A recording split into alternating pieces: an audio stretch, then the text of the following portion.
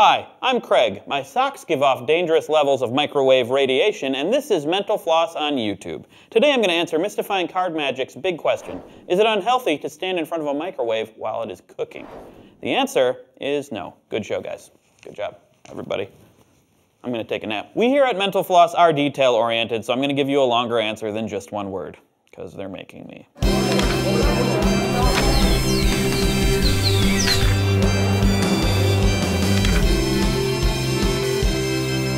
So anyone who saw American Hustle knows the dangers of the science oven. But many people think microwave ovens, aka microwaves, can cause more damage than starting fires and freaking Jennifer Lawrence out. A lot of people believe that standing in front of a cooking microwave might even cause cancer. In order to understand why people think that, I'm going to have to explain a little about how microwaves actually work. So your microwave heats up food using microwave radiation. These waves get absorbed by water molecules. These water molecules start to vibrate, and that's what heats up your food.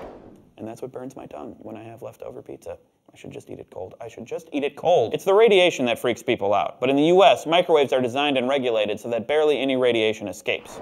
If you look at your microwave, you'll notice a layer of mesh between the glass and the food. That metal mesh makes it so that radiation is contained within the microwave. Very, very small amounts of radiation can still escape from the microwave, but most experts agree that it is impossible that they would give you cancer. So why did people still believe this? Well, many experts blame a study done by Dr. Hans Hertel of the Swiss Federal Institute of Technology, or SWIFT. It was published in 1992 with the shocking statement that participants who ate microwave food got less nutrients. Even more worrisome, Hertel found changes in the blood which appear to indicate the initial stage of a pathological process such as occurs at the start of a cancerous condition. Scary stuff, right? But less so when you find out that there were only 8 participants in the study, and they were all men.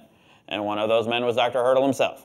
Plus, his methods were generally looked down upon by the scientific community. No one bothered to replicate his study. Poor Hertel. Poor Dr. Hertel. He had a lot of hurdles to overcome. So we're going to take the FDA's word on this one. They have claimed there are no established adverse health effects, including cancer, from using or standing in front of a standard microwave oven. But they still recommend not standing in front of it while it's cooking for long periods of time. Better safe than sorry. I don't even recommend standing at all. Fun fact, the first item ever microwaved other than the chocolate bar that melted in inventor Percy Spencer's pocket, which I still would have eaten, was popcorn. Then they tried an egg, which ended up egg-sploding all over a fellow egg-sperimenter. Boy, did he have egg on his face and body. Boiling hot egg, which I also still would have eaten. If you have a big question of your own that you'd like answered, leave it below in the comments. Thanks for watching Mental Floss on YouTube. Hope you pop in next week. I won't eat you, though. It's an expression.